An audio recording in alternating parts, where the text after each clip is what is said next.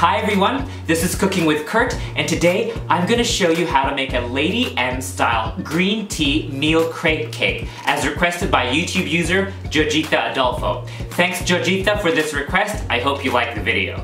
The great thing about this cake is that you don't need an oven to make it. To start, take a small pan and over medium heat, melt 6 tablespoons of butter and brown it till it starts to smell nutty.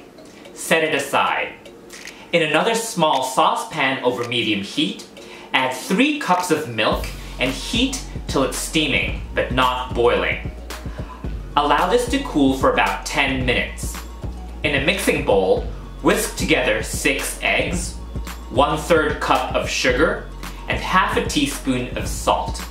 When this is combined, whisk in 1½ cups of cake flour. Then slowly whisk in the warm milk and brown butter and mix just until it's well combined. Be careful not to overbeat the batter. Pour the batter through a strainer to remove any lumps into a container with a spout. Cover with a lid or plastic wrap and let this rest in the fridge overnight. Let the crepe batter come to room temperature. Next, we're going to make the green tea pastry cream. Take a medium saucepan, whisk together 8 egg yolks, 3/4 cup of sugar, 1/3 cup of cornstarch, and half a teaspoon of salt. Slowly add in 4 cups of whole milk while whisking so no lumps form, and then place the saucepan over medium heat and bring to a boil, whisking constantly for 7 to 10 minutes until the pastry cream thickens. Remove it from the heat and stir in 4 tablespoons of unsalted butter, 2 tablespoons of vanilla extract, and 6 tablespoons of green tea powder, i.e. matcha. Let this pastry cream cool to room temperature and cover with a lid. We're going to take a 10-inch non-stick frying pan, turn the stove on medium heat, and using a pastry brush, coat the pan with butter. The butter should sizzle a bit when it hits the pan. Before cooking each crepe, mix the batter a bit to make sure it's uniformly mixed. Pour the batter into a 1/4 cup measure. Lift the pan off the fire and quickly pour the 1/4 cup of batter while simultaneously swirling the batter in the pan as you're adding the batter. Work quickly to spread the batter evenly all the way to the edges of the pan to make a circle. Continue swirling the pan and move the batter to fill the middle as evenly as possible. Once the bottom of the pan is evenly coated, place it back on medium heat. We're trying to make extra soft crepes for this cake, so the cooking time is less than for usual crepes. We're only cooking the crepes for another 30 seconds or so from when you place the pan back on the fire, just until the batter is set. And we're not going to flip the crepe at all. When the batter is set, using a spatula, gently lift the crepe off the pan and transfer it to a baking sheet lined with parchment paper. Repeat these steps till all the batter is used up. The first crepe will absorb all the excess butter from the pan, so it might turn out a little bit soggy, but the rest of the crepes will be crisp and golden brown. Make sure you mix the batter a little before each crepe, but do not add more butter to grease the pan after the first crepe. You just need to butter the pan for the first crepe. But all the other steps are exactly the same. This recipe should make about 21 to 22 crepes total. You only need 20 crepes to make the cake, so you don't have to use that soggy first crepe. Stack the crepes on top of each other, slightly staggered, as each one gets done cooking. This will help to keep the crepes soft and prevent them from drying out.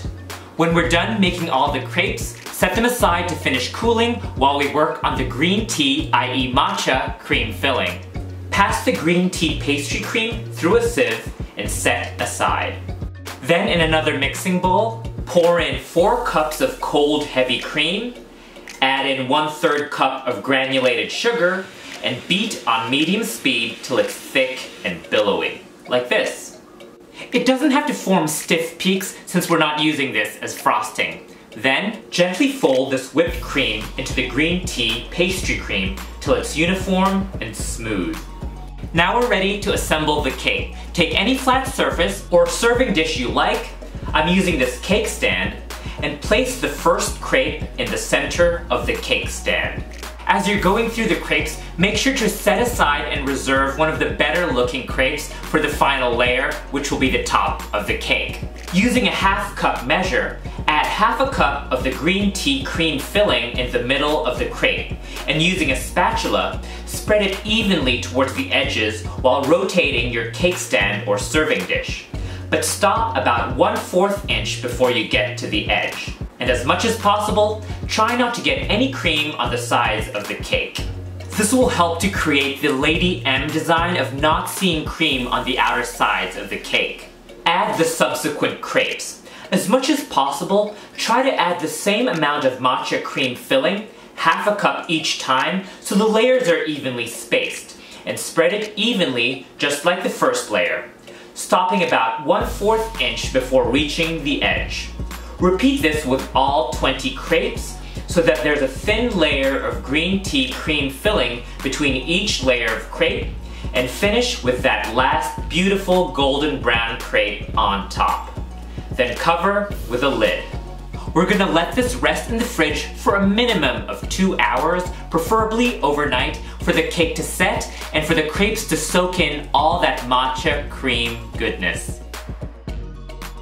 Now make sure you leave the cake out at room temperature for at least 30 minutes before serving for the cake to soften up again. When you're ready to serve it, using a sieve, dust another 1 tablespoon of matcha powder onto the top layer. And there you have it, a Lady M style green tea Mille Crêpes cake. Yum. So good. This cake is so light, airy, and delicately infused with all of that matcha flavor. Let me know in the comment section below if you're planning to make this Lady M green tea Mille Crêpes cake. And if you like this video, don't forget to give us a thumbs up and subscribe to Cooking with Kurt. Bye!